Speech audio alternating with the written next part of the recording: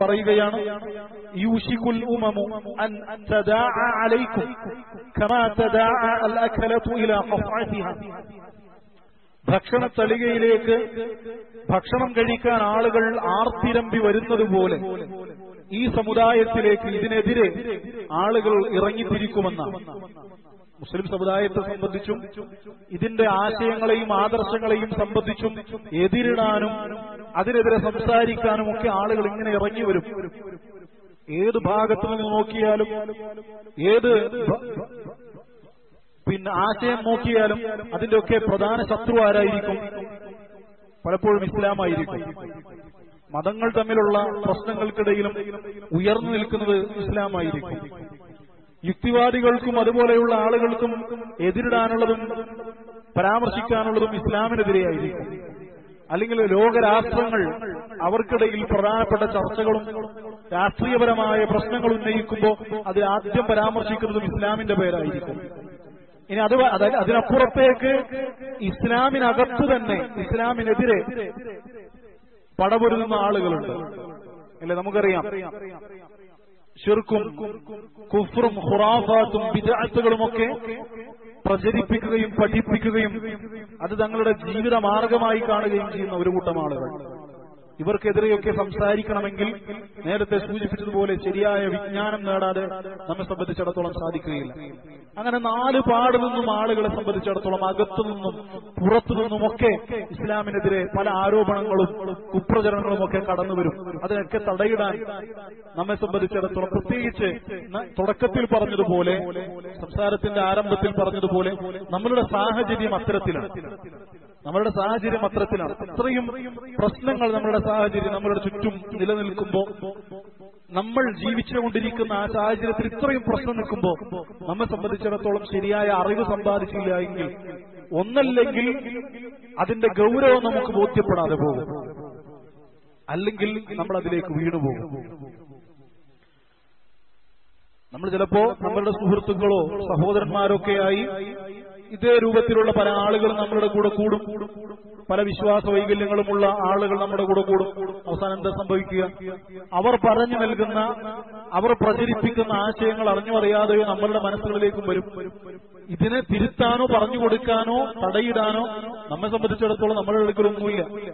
അവൻ പറയുന്നത് എന്തോ അത് തൊണ്ട തൊടാതെ വിഴുങ്ങുക, അതല്ലാതെ നമുക്ക് വേറെ മാർഗമില്ല. അപ്പൊ നമ്മൾക്ക് എന്ത് ചെയ്യേണ്ടി വരും? ദീൻ പഠിക്കണം. ശരിയായ സോഴ്സിൽ നിന്ന് അതറിയുക എന്നുള്ളത് നമ്മെ സംബന്ധിച്ചിടത്തോളം പ്രധാനപ്പെട്ട ഒരു കാര്യമാണ്. അതുപോലെ തന്നെ നാലാമത് അതിൽ സൂചിപ്പിച്ചിരിക്കുന്നതാണ് റിഹാബത്തു ഖദ്രി ഫീ മസായിലിൽ ഖിലാഫ്.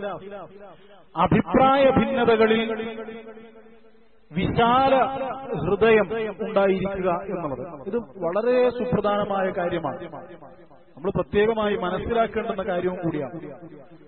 നമുക്കറിയാം, ഇന്ന് ശരിയായ വിശ്വാസവും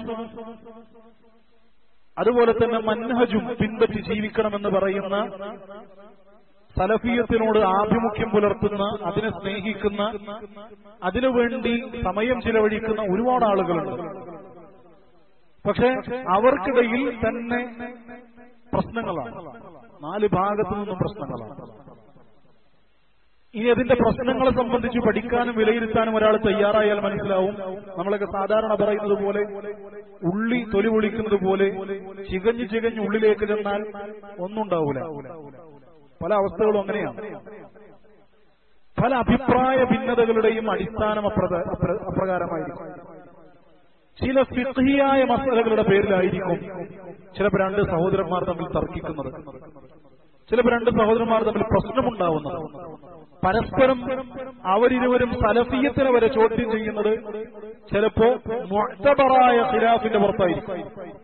അത് പ്രത്യേകം നമ്മൾ മനസ്സിലാക്കുക. അഭിപ്രായ ഭിന്നതകൾ രണ്ട് തരത്തിലുണ്ട്. അതിലൊന്ന് പരിഗണിക്കേണ്ടതില്ലാത്ത അഭിപ്രായ ഭിന്നതയാണ്. അഥവാ നമ്മെ സംബന്ധിച്ചിടത്തോളം അഹ്ലുസുന്നയുടെ ഉലമാക്കൾ പിഴച്ചുപോയിരിക്കുന്നു, ആ അഭിപ്രായ ഭിന്നതയിലൂടെ ഇന്നവർ പിഴച്ചുപോയിരിക്കുന്നു എന്ന് ഗണ്ഡിതമായി പറഞ്ഞ അഭിപ്രായ ഭിന്നതയുണ്ട്.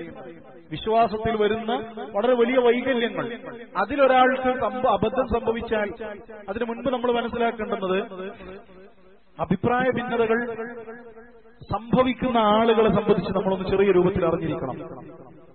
അഥവാ ഒരാൾക്കൊരു അബദ്ധം സംഭവിച്ചു, ഒരു വ്യക്തിക്ക് ഒരു അബദ്ധം സംഭവിച്ചു, വിശ്വാസപരമായിക്കൊള്ളട്ടെ, മൻഹജിയായിക്കൊള്ളട്ടെ, കർമ്മശാസ്ത്രപരമായിക്കൊള്ളട്ടെ, എന്തായിക്കൊള്ളട്ടെ, അയാളെ സംബന്ധിച്ചിടത്തോളം ഒരു അബദ്ധം സംഭവിച്ചാൽ നമ്മൾ ആദ്യം നോക്കേണ്ടത് അയാളുടെ അസ്ലിലേക്കാണ്.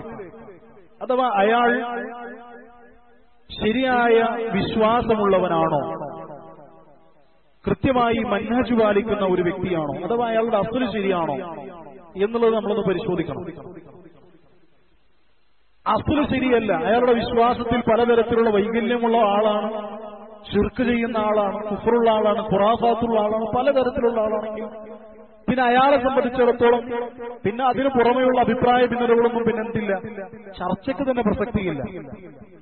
നേരെ മറിച്ച് വിശ്വാസത്തിൽ കൃത്യതയുള്ള, സലഫിയത്തിനോട് താല്പര്യമുള്ള, മൻഹജിനോട് ആഭിമുഖ്യമുള്ള ആളാണ് എങ്കിൽ അയാൾക്ക് വിശ്വാസപരമായിക്കൊള്ളട്ടെ, കർമ്മപരമായിക്കൊള്ളട്ടെ, മൻഹജിയായിക്കൊള്ളട്ടെ ഒരു പിഴവ് സംഭവിച്ചാൽ നമ്മൾ ഉടനടി എടുത്തു ചാടി അയാളെ സലഫിയത്തിൽ നിന്ന് പുറത്താക്കുക എന്നുള്ളത്, അല്ലെങ്കിൽ അയാൾ സലഫിയത്തിന് പുറത്താണ് എന്ന് അവകാശപ്പെടുക എന്നുള്ളത് അതൊരിക്കലും നമുക്ക് ഭൂഷണമല്ല. അത് നമ്മൾ തിരിച്ചറിയേണ്ടതുണ്ട്.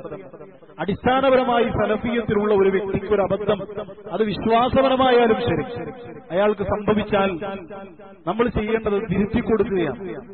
അതിൽ നിന്ന് മാറാൻ വേണ്ടിയിട്ട് പരിശ്രമിക്കുകയാണ് ചെയ്യേണ്ടത്. അതിന് മാറ്റാൻ വേണ്ടിയിട്ട് അറിവുള്ള ആളുകളോട് ആവശ്യപ്പെടുകയാണ് ചെയ്യേണ്ടത്.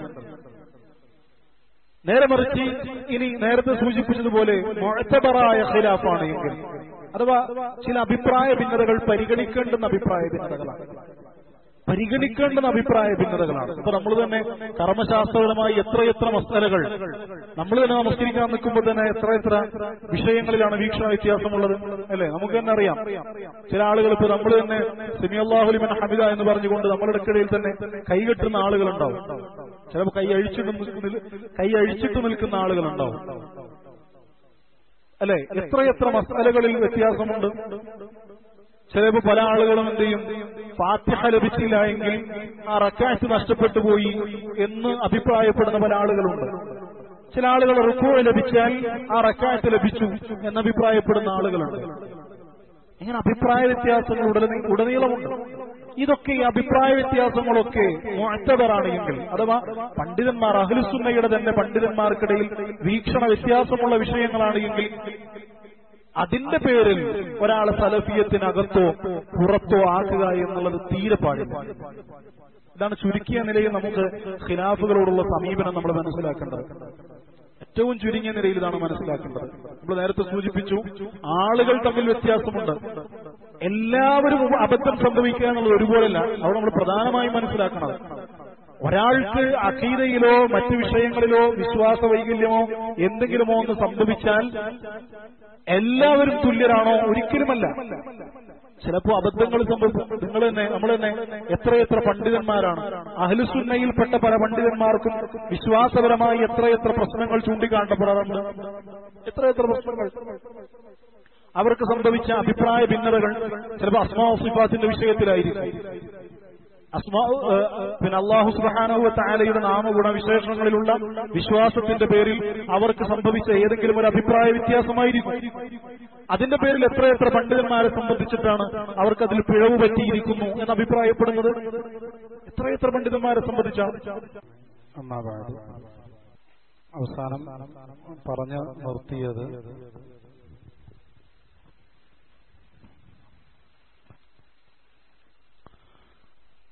ഹിക്മത്ത് ഉണ്ടായിരിക്കണമെന്നാണ്. ഒരു പ്രബോധകനെ സംബന്ധിച്ചിടത്തോളം അവൻ വിവേകിയായിരിക്കണം. അവിവേകം കാണിക്കാൻ പാടില്ല. കാര്യങ്ങൾ ബോധ്യപ്പെട്ട് പറയേണ്ടിടത്ത് പറഞ്ഞ്, പറയേണ്ടത് മാത്രം പറഞ്ഞ് ഉപകാരപ്രദമാണ് എന്ന് തോന്നുന്നതെല്ലാം പങ്കുവെച്ചുകൊണ്ടായിരിക്കരുത് ഒരു പ്രബോധകൻ പോകേണ്ടത്. മറിച്ച് ഹക്കാണെന്ന് തോന്നുന്നതെല്ലാം പറഞ്ഞുകൊണ്ടായിരിക്കരുത് പോകേണ്ടത്. മറിച്ച് പറയേണ്ടിടത്ത് മാത്രം പറയേണ്ട കാര്യങ്ങളുണ്ട്. ചില ആളുകളെ സംബന്ധിച്ചിടത്തോളം അല്ലെങ്കിൽ ചില സമൂഹത്തിൽ ചില വിഷയങ്ങൾ പറയാതിരിക്കുക എന്നുള്ളതാണ് ചിലപ്പോൾ ഖൈറായി ഭവിക്കുക. അല്ലെങ്കിൽ ചില വിഷയങ്ങൾ പറഞ്ഞുകൊണ്ട് തുടങ്ങുന്നതായിരിക്കും ഖൈറായി ഭവിക്കുക. ഇപ്പോൾ ഒരു ഉദാഹരണം പറഞ്ഞാൽ, നമ്മളുടെ നാടുകളിൽ നമുക്ക് ചെയ്യാൻ സാധിക്കുന്ന ഒന്നാണ്, അല്ലെങ്കിൽ ചെയ്യേണ്ടുന്ന ഒന്നാണ്, നമ്മുടെ നാട്ടിലെ ശാഫിഈ മദ്ഹബ് അനുസരിച്ച് പോകുന്ന സുന്നികളെന്ന് അവകാശപ്പെടുന്ന ആളുകൾ, അവരെ സംബന്ധിച്ചിടത്തോളം ഇവിടെയുള്ള സലഫിയത്തിനോട് താൽപര്യമുള്ള ആളുകൾക്കെതിരെ അവർ പലപ്പോഴും പറയാറുള്ളത് പണ്ഡിതന്മാരെ അംഗീകരിക്കാത്തവരാണ്, പണ്ഡിതന്മാരുടെ ഉദ്ധരണികൾക്കും അവരുടെ സംസാരങ്ങൾക്കുമൊന്നും പ്രാധാന്യം കൊടുക്കാതെ സ്വാഭാഭിപ്രായങ്ങൾ സ്വീകരിക്കുന്ന, സ്വന്തം അഭിപ്രായങ്ങൾ സ്വീകരിക്കുന്ന ആളുകളാണ് അവരെന്നൊക്കെ പറയുമ്പോൾ, ഇമാം ഷാഫിഈ റഹിമഹുള്ളയെ പോലെ മദ്ഹബിന്റെ ഇമാമുമാർ അവരുടെ ഗ്രന്ഥങ്ങളിലൂടെ തന്നെ അവർക്ക് ഹക്കെത്തിക്കാൻ നമുക്ക് സാധിച്ചു എന്ന് വന്നേക്കും. അതൊക്കെ ഒരു ഹിക്മത്തിന്റെ ഭാഗം കൂടിയാണ്. അവർ പറഞ്ഞ വിശ്വാസവുമായി ബന്ധപ്പെട്ട് പരാമർശിച്ച കാര്യങ്ങൾ, അല്ലെങ്കിൽ ആ മദ്ഹബിൽ തന്നെയുള്ള ഇമ്മത്തുകൾ പറഞ്ഞ വിശ്വാസപരമായ വിഷയങ്ങൾ, ഇമാം നബവിയെ പോലെ, അല്ലെങ്കിൽ അത്തരത്തിലുള്ള ഇമാം ഇബ്നു ഹജർ റഹിമഹുള്ളയെ പോലെ പണ്ഡിതന്മാരുടെ ഉദ്ധരണികളും അവരുമായി ബന്ധപ്പെട്ട് ചർച്ച ചെയ്യുന്നതുമൊക്കെ പറഞ്ഞുകൊണ്ട് ഞങ്ങളും ഇവരെ അംഗീകരിക്കുന്നുണ്ട്, അവർ പറയുന്ന കാര്യങ്ങളൊക്കെ ഞങ്ങളും സ്വീകരിക്കുന്നുണ്ട് എന്ന് ബോധ്യപ്പെടുന്ന തരത്തിലേക്ക് കാര്യങ്ങൾ അവരോട് സംസാരിക്കാനും സംവദിക്കാനും ബോധ്യപ്പെടുത്താനും സാധിച്ചാൽ ഒരുപക്ഷെ നമ്മളുടെ സംസാരങ്ങൾ കൂടുതൽ സ്വാധീനം ചെലുത്താൻ കാരണമാകും.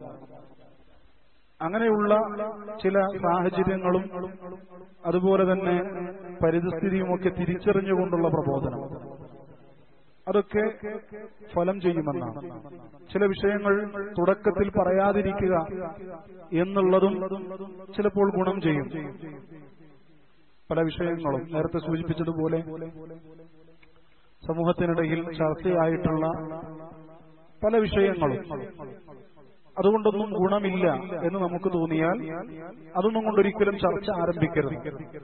നാട്ടിലൊക്കെ പലപ്പോഴും സംസാരിച്ച് വകഞ്ഞു പോകാറുള്ള ഒരു വിഷയമാണ് തറാവീഹിന്റെ എണ്ണത്തിന്റെ കാര്യവും അതുപോലെ തന്നെ സ്ത്രീ പള്ളി പ്രവേശവും. ഇതൊക്കെ ചർച്ച ചെയ്ത് ഒരുപാട് സമയം നഷ്ടപ്പെടുത്തി കളയുന്ന ഒരവസ്ഥയുണ്ടാവാറുണ്ട്.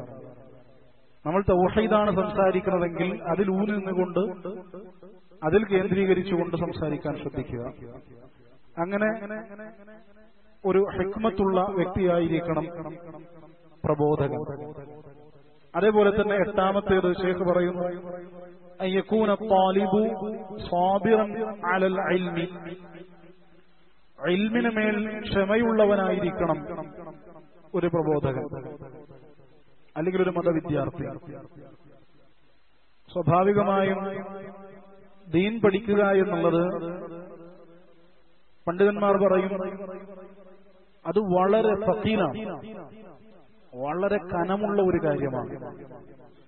നമ്മളോട് ചിലപ്പോൾ ഒരു 50 ചാക്കിന്റെ അരിയെടുക്കാൻ പറഞ്ഞാൽ ചിലപ്പോൾ നമ്മൾ സിമ്പിളായിട്ട് എടുക്കും. പക്ഷെ ഖുർആനിന്റെ 2 ആയത്ത് ഹിഫ്ളാക്കാൻ പറഞ്ഞാൽ ചിലപ്പോൾ നമുക്ക് അതിനേക്കാൾ ഭാരമായിട്ട് അനുഭവപ്പെടും. അല്ലെങ്കിൽ ഒരു ക്ലാസ്സിൽ വന്നുകൊണ്ട് ദീനുമായി ബന്ധപ്പെട്ട ദീൻ പഠിപ്പിക്കുന്ന ഒരു സദസ്സിൽ അരമണിക്കൂർ ഇരിക്കാൻ പറഞ്ഞാൽ നമുക്ക് വളരെ പ്രയാസമായിട്ട് തോന്നും. അതിനേക്കാൾ പ്രയാസമേറിയ ജോലി ഒരുപക്ഷെ നമ്മൾ ചെയ്തേക്കും. അപ്പൊ ശാരീരിക പ്രയാസത്തെക്കാൾ ഉപരി ഇൽമ് പഠിക്കുക എന്നുള്ളത് വളരെ ഒരു പ്രയാസം തന്നെയാണ്. അതിന്റെ കാരണം കുറെ കാരണങ്ങളുണ്ട്. ഇതിന്റെ പ്രധാനപ്പെട്ട കാരണം ഒന്ന് പിശാചിന്റെ പിന്തിരിപ്പിക്കലാണ്. കാരണം പിശാചിനെ സംബന്ധിച്ചിടത്തോളം ഒരു മനുഷ്യൻ ദീൻ പഠിക്കുക എന്നുള്ളത് അവനെ അങ്ങേയറ്റം വെറുപ്പുള്ള കാര്യമാണ്. ദീൻ പഠിക്കുക എന്നുള്ളത് അങ്ങേയറ്റം വെറുപ്പുള്ള കാര്യമാണ്. അതുകൊണ്ട് തന്നെ അവനത് തടസ്സപ്പെടുത്താൻ ശ്രമിക്കും. അത് വളരെ ഭാരമുള്ള ഒന്നായി നമുക്കവൻ അനുഭവിപ്പിക്കുകയും ചെയ്യും. അപ്പോൾ എല്ലാ നിലക്കും ദീൻ പഠിക്കുന്ന പ്രബോധകനായിക്കൊള്ളട്ടെ ആരായിക്കൊള്ളട്ടെ അവൻ ക്ഷമയുള്ളവനായിരിക്കണം. വതവാസൗ ബിൽ ഹഖ് വതവാസൗ ബിസ് സബ്ർ. പരസ്പരം ഹഖ് കൊണ്ട് വസിയ്യത്ത് ചെയ്യുക, പരസ്പരം ക്ഷമ കൊണ്ടും വസിയ്യത്ത് ചെയ്യുക. അതുപോലെ ഇഹ്തിറാമുൽ ഉലമാഇ വതഖ്ദീരിഹിം. ഇഹ്തിറാമുൽ ഉലമ, പണ്ഡിതന്മാരെ ഇഹ്തിറാം ചെയ്യുക. ഒൻപതാമത് ശൈഖ് പറഞ്ഞതാണ്. പണ്ഡിതന്മാരെ ആദരിക്കുക, അതുപോലെ തന്നെ അവർക്ക് കൊടുക്കേണ്ടുന്ന പരിഗണനയും ബഹുമാനവും കൊടുക്കുക എന്നുള്ളതാണ്. ഇത് ഇൽമിന്റെ ബറക്കത്ത് പ്രദാനം ചെയ്യുന്ന ഒരു കാര്യമാണ്. ഇൽമിന് ബറക്കത്തുണ്ടായിരിക്കാൻ അതിന്റെ വാഹകരെ അഥവാ ഇൽമു വഹിക്കുന്ന ആളുകളെ ബഹുമാനിക്കുക എന്നുള്ളത് നമ്മുടെ ഇൽമിന് ബറക്കത്തുണ്ടാക്കുന്ന കാര്യമാണ്. മാത്രമല്ല നമ്മളുടെ ജീവിതത്തിൽ അവരുണ്ടാക്കിയിരിക്കുന്ന സ്വാധീനം അത് വളരെ വലുതാണ്. അത് നമ്മൾ തിരിച്ചറിയണം. നമുക്കിപ്പോ പലപ്പോഴും ആളുകൾക്കിടയിൽ പല നിലക്കും പല ചർച്ചകളും വരും.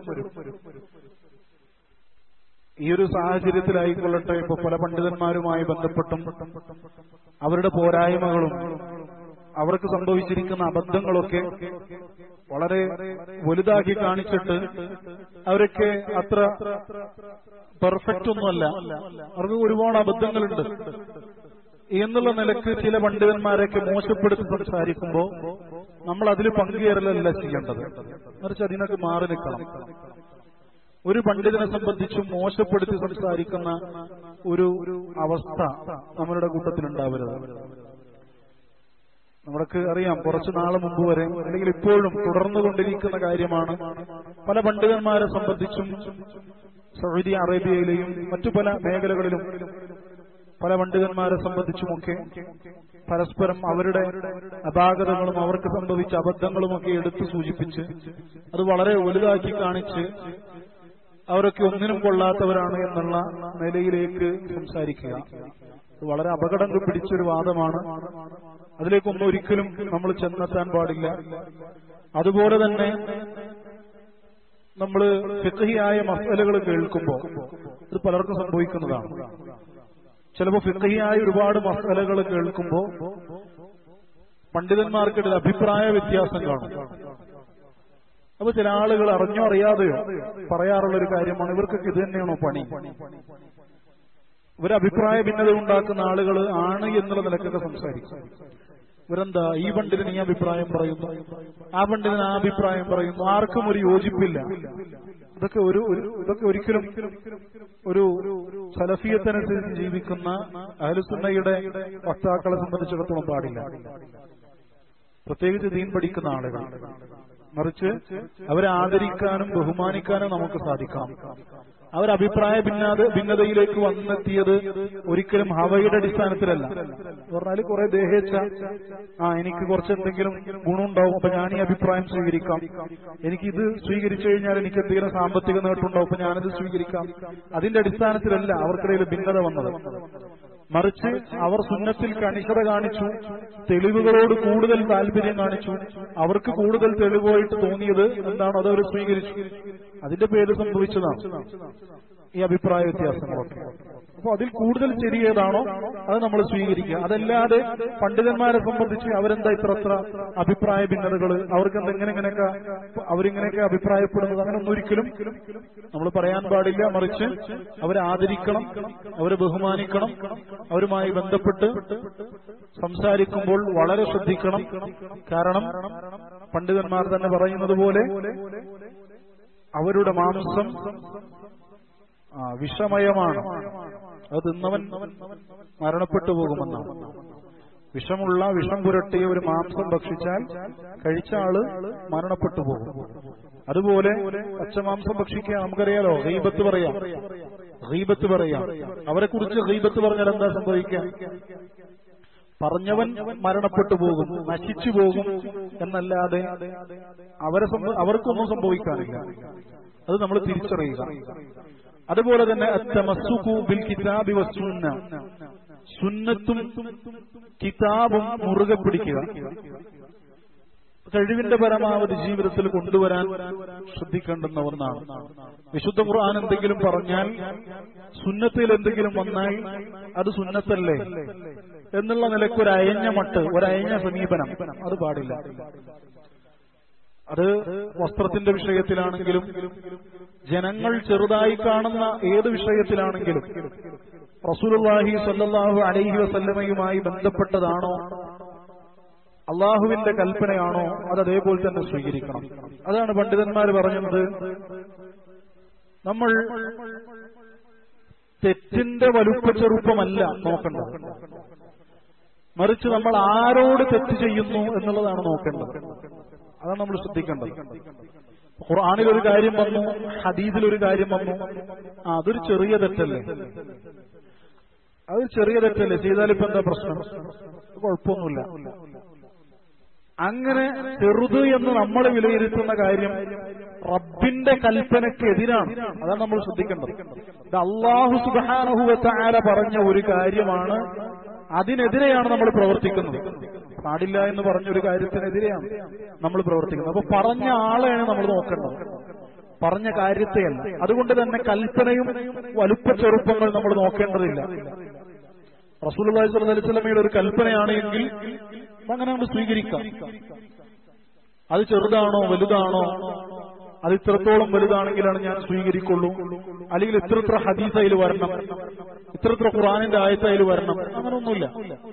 നസ്സ് സ്ഥിരപ്പെട്ടിട്ടുണ്ടോ നമ്മളത് സ്വീകരിക്കുക. ഖുർആനിൽ വന്നിട്ടുണ്ടോ ഹദീസിൽ വന്നിട്ടുണ്ടോ നമ്മളത് സ്വീകരിക്കുക. അതിനപ്പുറത്തേക്ക് നമ്മെ സംബന്ധിച്ചിടത്തോളം മറ്റ് കാര്യങ്ങളൊന്നും പരിഗണനീയമല്ല. അതുപോലെ തന്നെ അത്തസബ്ബുത്ത് വസ്സബാത്ത്, ഉറച്ചു നിൽക്കുക, ഉറപ്പിച്ചു നിർത്തുക. അതും നേരത്തെ നമ്മൾ മുകളിൽ പറഞ്ഞതുപോലെ നമ്മൾ ഈ ദീനുമായി മുന്നോട്ട് പോകുമ്പോൾ പല പ്രശ്നങ്ങളും പ്രയാസങ്ങളും ബുദ്ധിമുട്ടുകളുമൊക്കെ നേരിടും, സ്വാഭാവികമാണ്. നമ്മളെല്ലാവരും കേട്ടിരിക്കുന്ന ഹദീസാണ്, ഒരു തീക്കനൽ കയ്യിൽ പിടിച്ചവനെ പോലെ ആയിരിക്കും അവസാന കാലഘട്ടത്തിൽ ദീൻ മുറുകെ പിടിച്ച് ജീവിക്കുന്ന വ്യക്തി. എല്ലാവർക്കും അറിയാം, അദ്ദുനിയാ സിജ്നുൽ മുഅ്മിൻ വ ജന്നത്തുൽ കാഫിർ. ഈ ദുനിയാവ് എന്നുള്ളത് ഒരു മുഅ്മിനെ സംബന്ധിച്ചിടത്തോളം ജയിലാണ്. അവന് തോന്നിയിടത്തേക്ക് പോകാനോ, തോന്നിയത് ഭക്ഷിക്കാനോ, തോന്നിയത് ചെയ്യാനോ ഒന്നും സാധിക്കില്ല. പക്ഷെ കാഫിറിനെ സംബന്ധിച്ചിടത്തോളം സ്വർഗമാണ്. നമുക്ക് പരിമിതികളുണ്ട്, പരിധികളുണ്ട്. അത് തിരിച്ചറിഞ്ഞുകൊണ്ട് പ്രയാസങ്ങൾ വരുമ്പോൾ ഉറച്ചു നിൽക്കാൻ സാധിക്കണം. ഇസ്തിഖാമത്തോടുകൂടെ വ്യതിചലിക്കാതെ ഉറച്ച തീരുമാനങ്ങളോടെ ഉറച്ച കാൽവെപ്പോടുകൂടെ തന്നെ മുന്നോട്ട് പോകാൻ ശ്രദ്ധിക്കണം. അതാണ് 11ാമത്. അവസാനമായി അൽഹിർസു അലാ ഫഹ്മി മുറാദില്ലാഹി തആല വ മുറാദി റസൂലിഹി സ്വല്ലല്ലാഹു അലൈഹി വസല്ലം. അല്ലാഹു സുബ്ഹാനഹു വ തആലയുടെ മുറാദിന്റെ അടിസ്ഥാനത്തിൽ, റസൂൽ സല്ലല്ലാഹു അലൈഹി വസല്ലമയുടെ മുറാദിന്റെ അടിസ്ഥാനത്തിൽ കാര്യങ്ങൾ മനസ്സിലാക്കുക എന്നുള്ളതാണ്. അഥവാ ഖുർആൻ വായിക്കുമ്പോ എനിക്കൊന്ന് മനസ്സിലായി, ഖുർആൻ വായിക്കുമ്പോ ഹദീസ് വായിക്കുമ്പോ എനിക്കൊന്ന് മനസ്സിലായി. അങ്ങനെ എന്റെ മനസ്സിലാവലല്ല ഖുർആനിലും ദീനിലും തെളിവ്. ഖുർആൻ വായിച്ചപ്പോ എനിക്കിതാണ് മനസ്സിലായത്, ഹദീസ് വായിച്ചപ്പോ എനിക്കിതാണ് മനസ്സിലായത്. അങ്ങനെ എന്റെ മനസ്സിലാവലല്ല ഇവിടെ വിഷയം. മറിച്ച് റസൂലുള്ളാഹി സ്വല്ലല്ലാഹു അലൈഹി വസല്ലം ആ പറഞ്ഞതിന്റെ അടിസ്ഥാനം എന്താണ്, റബ്ബ് സുബ്ഹാനഹു വ തആല പറഞ്ഞതിന്റെ അടിസ്ഥാനം എന്താണ്, അതെന്താണെന്ന് മനസ്സിലാവണമെങ്കിൽ അതിനൊരുപാട് കാര്യങ്ങൾ യോജിക്കണം. അവിടെ പ്രത്യേകം മനസ്സിലാക്കുക. കാരണം അല്ലാഹു സുബ്ഹാനഹു വ തആലയും റസൂലും സ്വല്ലല്ലാഹു അലൈഹി വസല്ലം സംസാരിച്ചിരിക്കുന്നത് അറബി ഭാഷയിലാണ്. അറബി ഭാഷയിലാണ്. അറബി ഭാഷ തിരിച്ചറിഞ്ഞ ഒരുവനാണ് അള്ളാഹുവിന്റെയും റസൂലിന്റെയും മുറാദ് എന്താണെന്ന് കൃത്യമായി പറഞ്ഞു കൊടുക്കാനും പറയാനും സാധിക്കുള്ളൂ.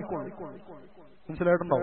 പുറത്തുനിന്ന് വേറെതെങ്കിലും ഒരു നാട്ടിൽ നിന്ന് പണിയെടുക്കാൻ വന്ന ഒരാള്, ഒരു നാട്ടുകാരൻ, പുറത്തുനിന്ന് ആരെങ്കിലും ആയിക്കോട്ടെ, തമിഴ്നാട്ടിൽ നിന്നോ ബീഹാറിൽ നിന്നോ യു പിന്നോ ഒരാൾ വന്നിട്ട് നമ്മൾ സംസാരിച്ചതിന്റെ വ്യാഖ്യാനം ചെയ്താൽ എങ്ങനെ ഉണ്ടാവും? നമ്മൾ പറഞ്ഞത് ഇതാണെന്ന് പറഞ്ഞിട്ട് അവൻ തർക്കിച്ച എങ്ങനെ ഉണ്ടാവും? അത് പറ്റൂലല്ലോ. ഭാഷ അറിയൽ നിർബന്ധമാണ്. എന്നാലേ നമുക്ക് വിശുദ്ധ ഖുർആനും ഹദീസും എന്ത് പറഞ്ഞു എന്ന് മനസ്സിലാക്കാൻ സാധിക്കുള്ളൂ. ഇല്ലെങ്കിൽ അബദ്ധങ്ങൾ സംഭവിച്ചേക്കും. നമ്മൾ ഖുർആനിന്റെ മലയാളത്തിലുള്ള ടെക്സ്റ്റ് നോക്കിയിട്ടായിരിക്കുള്ളൂ ചിലപ്പോൾ നമ്മൾ എന്ത് ചെയ്യാം, ഇങ്ങനെ പറഞ്ഞിട്ടുണ്ടല്ലോ എന്ന് പറയാം.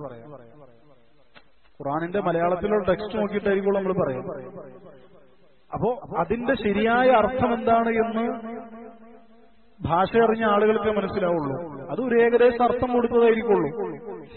അതിന് എന്തൊക്കെ മനസ്സിലാക്കണം, എന്തൊക്കെ ഉദ്ദേശിക്കണമെന്ന് കൃത്യമായിട്ട് മനസ്സിലാക്കണമെങ്കിൽ അറബി ഭാഷ പഠിച്ചേ തീരും. അതുപോലെ തന്നെ അതുകൊണ്ടാണ് നമ്മൾ പണ്ഡിതന്മാരെ അവലംബിക്കണമെന്ന് പറയാൻ കാരണം. ചില വിഷയങ്ങൾ ചിലപ്പോൾ നമ്മളൊരു ഹദീസ് കാണും, ചില വിഷയങ്ങൾ ചിലപ്പോൾ നമ്മളൊരു ഹദീസ് കാണും. ആ ഹദീസ് ചിലപ്പോൾ മൻസൂഖായിരിക്കും എന്ന് പറഞ്ഞാൽ അതിന്റെ വിധി ദുർബലപ്പെട്ടു പോയിട്ടുണ്ടാവും. വിധി ദുർബലപ്പെട്ടു പോയിട്ടുണ്ടാവും. അപ്പൊ ഹദീസ് കണ്ടു, അത് ബുഖാരിയിലാണ്, അത് മുസ്ലിമിലാണ്. ബുഖാരിയിൽ എല്ലാ ഹദീസും സ്വഹീഹാണല്ലോ, കണ്ടോ ഇതിന്റെ അർത്ഥം എങ്ങനെയാണല്ലോ, എന്താ പിന്നെ ഇവിടുത്തെ ആർക്കും അറിയില്ലേ? ചിലപ്പോൾ വിചാരിക്കും ഇതൊന്നും ആരും പറയാറില്ലല്ലോ ഈ ഹദീസ്. അല്ലെങ്കിൽ ഞാൻ ഇന്നൊരു അറിവുള്ള ഒരാളോട് ചോദിച്ചല്ലോ, അയാൾ പറഞ്ഞത് ഇതിന്റെ ഓപ്പോസിറ്റ് ആണല്ലോ, ഇങ്ങനൊരു ഹദീസ് ഉണ്ടല്ലോ. എന്നിട്ട് പിന്നെ എന്ത് ചെയ്യും? ആള് തന്നെ എല്ലായിടത്തും പറയാൻ തുടങ്ങും. എന്ത്, ഞാൻ ഹദീസ് കണ്ടിരുന്നു, അതിന്റെ അർത്ഥം കണ്ടിരുന്നു, ആള് പറയണ തെറ്റാണ്, ആള് പറയണ അബദ്ധമാണ് എന്നെന്ത് ചെയ്യും? ഇങ്ങനെ പറയാൻ തുടങ്ങും. ഇയാൾക്ക് ചിലപ്പോ നാസിഖ് ഏതാ മൻസൂഖ് ഏതാ ഇതൊന്നും അറിയണ്ടാവൂല. ആയത്തിനെ സംബന്ധിച്ച് റസൂലുള്ളാഹി സ്വല്ലല്ലാഹു അലൈഹി വസല്ലം ചിലപ്പോ ഒരു വിഷയം ആമായി പറഞ്ഞിട്ടുണ്ടാവും, പൊതുവായി. അതിനെ തഖ്സീസ് ചെയ്യുന്ന, പ്രത്യേകമാക്കുന്ന ചില നിയമങ്ങൾ വേറെ വന്നിട്ടുണ്ടാവും. അപ്പൊ പൊതുവായി പറഞ്ഞ നിയമങ്ങളിലൂടെ പ്രത്യേകമായ ചില നിയമങ്ങൾ കൂക്കും കൊടുക്കാൻ പറ്റുമോ? പറ്റൂല. റസൂലുള്ളാഹി സ്വല്ലല്ലാഹു അലൈഹി വസല്ലം പറഞ്ഞു മയ്യിത്ത് ഭക്ഷിക്കാൻ പാടില്ല. ഉദാഹരണം പറയുന്നതാണ്, മയ്യിത്ത് ഭക്ഷിക്കാൻ പാടില്ല. അപ്പോ മത്സ്യങ്ങളെ പിടിക്കാൻ പാടില്ല. അങ്ങനെ മത്സ്യങ്ങളെ ഭക്ഷിക്കാൻ പാടില്ല എന്ന് പറഞ്ഞാലോ അയാൾക്ക് എന്തറിയാം? മയ്യിത്ത് തിന്നാൻ പാടില്ല എന്നറിയാം. പക്ഷെ റസൂലുള്ളാഹി സ്വല്ലല്ലാഹു അലൈഹി വസല്ലം അതിനെ മത്സ്യങ്ങളിൽ നിന്ന് ഒഴിവാക്കി എന്നൊരു പക്ഷെ അറിയില്ല. ഒരു ഉദാഹരണം പറഞ്ഞതാണ്. ഇതേപോലെ മറ്റു ഒരുപാട് നിയമങ്ങളുണ്ട്. അറിയില്ല എങ്കിലോ അയാൾക്ക് എന്ത് സംഭവിക്കും? അള്ളാഹുവിന്റെയും റസൂലിന്റെയും ഉദ്ദേശം എന്താണ് എന്ന് മനസ്സിലാക്കാതെ ആ മസലയിൽ അബദ്ധം സംഭവിക്കും. അബദ്ധം സംഭവിച്ചു എന്ന് വരും. രക്തം കഴിക്കാൻ പാടില്ല എന്ന് പറയുമ്പോൾ നമ്മൾ എല്ലിന്റെയും മറ്റുള്ളതിന്റെയൊക്കെ ഉള്ളിൽ കട്ട പിടിച്ചിരിക്കുന്ന രക്തം അതും പാടില്ല എന്നാണോ? അത് മഹ്ഫൂറാണ്, അത് ഒഴിവാക്കപ്പെട്ടതാണ്. അല്ലെങ്കിൽ അത് കുഴപ്പമില്ല എന്ന് പറഞ്ഞതാണ്. അല്ലെങ്കിൽ മറ്റുപോലുള്ള കരളൊക്കെ എന്താണ്? രക്തമാണ്, രക്തക്കട്ടയാണ്, അത് കഴിക്കാൻ പാടില്ല. അതൊക്കെ എന്താണ്? പ്രത്യേകമായി പറഞ്ഞ നിയമങ്ങളാണ്. അപ്പോ അല്ലാഹു സുബ്ഹാനഹു വ തആലയും റസൂൽ സല്ലല്ലാഹു അലൈഹി വസല്ലമയും പറഞ്ഞ ഒരു കാര്യം മനസ്സിലാക്കേണ്ടത് നമ്മളുടെ ബുദ്ധിക്കും യുക്തിക്കും അനുസരിച്ചല്ല. ഒരു കാര്യം നമ്മൾ മനസ്സിലാക്കേണ്ടത്. നമുക്കൊരു കാര്യം മനസ്സിലായി എന്നുള്ളതിന്റെ അടിസ്ഥാനത്തിലല്ല നമ്മൾ ഒരു കാര്യത്തിൽ തീർപ്പ് പറയേണ്ടത്. സാധാരണ ഒരു ഉദാഹരണം പറയാറുള്ളത് പോലെ ഒരു വ്യക്തിയോട് നമ്മൾ ചെന്നൊരു സംശയം ചോദിച്ചു. അയാൾ പറഞ്ഞു, എനിക്ക് ഇതിന്റെ ഉത്തരവൊന്നും അറിയില്ല, ഒരു പണ്ഡിതനുണ്ട്, ഞാൻ അദ്ദേഹത്തോട് പോയി ചോദിച്ചിട്ട് പറഞ്ഞുതരാം. അങ്ങനെ ഇദ്ദേഹം പോയിട്ട് എന്ത് ചെയ്തു, പണ്ഡിതന്റെ അടുത്ത് പോയി ചോദിച്ചു. അപ്പൊ പണ്ഡിതൻ ഉത്തരം പറഞ്ഞു. അപ്പോ ഇയാള് പണ്ഡിതന്റെ ഉത്തരവൊക്കെ കേട്ടതിന് ശേഷം തിരിഞ്ഞു നടന്നിട്ട് മറ്റാളോട് പറയണം, പണ്ഡിതൻ പറഞ്ഞത് ശരിയല്ല കേട്ടോ, പണ്ഡിതൻ പറഞ്ഞത് ശരിയല്ല, പണ്ഡിതന് അബദ്ധം സംഭവിച്ചിട്ടുണ്ട് എന്ന് പറഞ്ഞാൽ നമ്മൾ ഇയാളോട് എന്താ പറയാ, താൻ പോയി പണി നോക്കുമെന്ന് പറയും. കാരണം എന്താ, ഇയാൾക്ക് അറിയൂല എന്ന് പറഞ്ഞിട്ടല്ലേ നമ്മൾ അങ്ങോട്ട് ചെന്നത്. ഇത് പണ്ഡിതന്മാര് പറയുന്നത് ആക്കലിന് ഉദാഹരണമായിട്ട് പറയുന്നതാണ്. ബുദ്ധി, നമ്മളുടെ ബുദ്ധി എന്തിനു വേണ്ടിയിട്ടുള്ളതാണ്? ഹക്കിനെയും ബാത്തിലിനെയും മനസ്സിലാക്കാൻ വേണ്ടി, പഠിക്കാൻ വേണ്ടി മാത്രമുള്ളതാണ്. ബുദ്ധിയെ അല്ല അവലംബിക്കേണ്ടത്, നസ്തുകളെയാണ്. മനസ്സിലാവുന്നുണ്ടോ? ബുദ്ധി അതിലേക്കുള്ള മാർഗം മാത്രമാണ്. നേരത്തെ പറഞ്ഞ പോലെ ഇയാള് നമ്മളെ പണ്ഡിതത്തിലേക്ക് എത്തിക്കുന്ന ഒരു മാർഗമാണ്. മാത്രമാണ്. ഇയാളാണ് അവലംബിക്കേണ്ടത്? അല്ല. ഇയാള് നമ്മളെ പണ്ഡിതത്തിലേക്ക് എത്തി, പണ്ഡിതൻ പറഞ്ഞാൽ അവനെ നമ്മൾ കേൾക്കേണ്ടത്. പിന്നെ ഇയാൾ മാറ്റി പറഞ്ഞാലോ നമ്മളെന്താണ് തർക്കമില്ല, നിങ്ങൾ ഉഷാറാണ്, നിങ്ങൾ പറഞ്ഞാണ് ശരി, അങ്ങനെയാണോ പറയാം നമ്മള്? അതേ പറഞ്ഞതുപോലെ നഫ്സിൽ വന്നു, പണ്ഡിതന്മാരത് സ്വഹീഹാണെന്ന് വിലയിരുത്തി, ഞാൻ സ്വീകരിക്കൂല, എനിക്കതെന്തോ പറ്റുന്നില്ല, എനിക്കെന്തോ ഒരു സംശയം തോന്നുന്നുണ്ടായിരുന്നു. അങ്ങനെയാണ്, അവിടെയാണ് പ്രശ്നം. അങ്ങനെ ബുദ്ധിക്ക് അമിത പ്രാധാന്യം കൊടുക്കുക എന്നുള്ളത് പിഴച്ചുപോയ കക്ഷികളുടെ സ്വഭാവമാണ്. അതുകൊണ്ട് നമ്മൾ മനസ്സിലാക്കുക, ഖുർആനും ഹദീസും പഠിക്കേണ്ടതും അറിയേണ്ടതും അത് സലഫു സ്വാലിഹീങ്ങളായ സ്വഹാബികളിലൂടെയും താബിഈങ്ങളുടെയും തബഉ താബിഈങ്ങളിലൂടെയും അവരിൽ നിന്ന് ഇൽമു സ്വീകരിച്ച മഹാന്മാരായ അയിമ്മത്തിലൂടെയും അവരിൽ നിന്ന് ഇൽമു സ്വീകരിച്ച പണ്ഡിതന്മാരുടെയും ഒക്കെയാണ് നമ്മൾ ഇൽമു മനസ്സിലാക്കേണ്ടത്. അല്ലേ? അതെ. ചില ആളുകൾ പറയും, പണ്ഡിതന്മാരല്ലേ തെറ്റുപറ്റും, ഇന്ന പണ്ഡിതന് തെറ്റുപറ്റി, പറഞ്ഞു വരുന്നത് എന്താ, എനിക്ക് തെറ്റുപറ്റൂല, ഇന്ന പണ്ഡിതന് തെറ്റുപറ്റി, നിനക്കോ? എനിക്ക് ശരിയാണ്, ഞാൻ കറക്റ്റാണ് പറഞ്ഞത്. ഈ ഹദീസ് ഇങ്ങനെയല്ല, ഈ ഹദീസിന്റെ വിഷയത്തിൽ ഇന്ന ആൾക്ക് ഇന്നത് തെറ്റുപറ്റി. സിഹറിന്റെ മസല, ഞാനത് ഉദാഹരണം പറയുന്നതാണ്. സിഹറുമായി ബന്ധപ്പെട്ട് പണ്ഡിതന്മാരൊക്കെ അഭിപ്രായപ്പെടുന്നുണ്ട്, സിഹറിന്റെ ഹഖീഖത്ത്, സിഹറിന്റെ യാഥാർത്ഥ്യത്തെ നിഷേധിക്കുക എന്നുള്ളത് ഒരു പണ്ഡിതനെ നിഷേധിച്ചിട്ടില്ല. അപ്പോ ഒരാൾ വന്നിട്ട് പറയണം, എന്റെ ബുദ്ധിക്കത് യോജിക്കുന്നില്ല, എനിക്കത് പറ്റില്ല. പറയണം, ഹദീസുണ്ടല്ലോ, ബുഖാരിയിലുണ്ടല്ലോ ഹദീസ്. ഇല്ല, അത് ദഈഫാണ്. ആര് പറഞ്ഞു? അത് ഇന്ന പണ്ഡിതൻ ശരിയാക്കിയിട്ടുണ്ടല്ലോ, അതിൽ ഭൂരിപക്ഷം പണ്ഡിതന്മാർ സ്വഹീഹാണെന്ന് പറഞ്ഞിട്ടുണ്ടല്ലോ. ഇല്ലില്ല, അത് മറ്റേ പണ്ഡിതൻ ദഈഫാണെന്ന് പറഞ്ഞിട്ടുണ്ട്. അതിൽ ആ പണ്ഡിതൻ ഇന്ന കാര്യങ്ങളൊക്കെ ഉണ്ട്. മനസ്സിലാവുണ്ടോ? ഇന്ന പണ്ഡിതന്മാരൊക്കെ പറഞ്ഞിട്ടുണ്ടല്ലോ. ഇല്ല, ആ പണ്ഡിതന് തെറ്റുപറ്റിയതാണ്. നിങ്ങൾ എന്തിനാണ് പണ്ഡിതന്മാരെ തഖ്ലീദ് ചെയ്യുന്നത് എന്ന് ഇയാൾ ചോദിക്കും.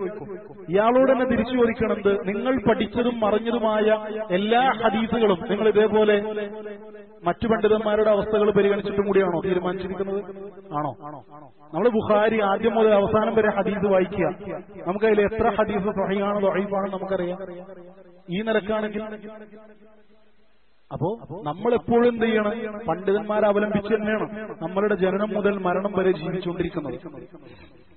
നമ്മളുടെ മനസ്സിലാക്കുന്നതും ദീൻ മനസ്സിലാക്കുന്നതും അങ്ങനെ തന്നെയാണ്.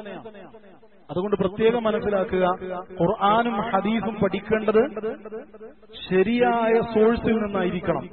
ആ ശരിയായ സോഴ്സ് നമ്മളുടെ ബുദ്ധിയോ നമ്മളുമായി ബന്ധപ്പെട്ട് നമ്മളുടെ മുൻപ് പഠിച്ചെന്തെങ്കിലുമൊക്കെ നമ്മുടെ നാട്ടിൽ നിന്ന് കേട്ടതോ അല്ലെങ്കിൽ നമ്മുടെ നാട്ടിൽ പ്രചരിപ്പിക്കപ്പെടുന്നതോ നമ്മുടെ നാട്ടിൽ ഏതെങ്കിലും ഒരു വലിയ ആള് പറയുന്നതോ ഒന്നുമല്ല.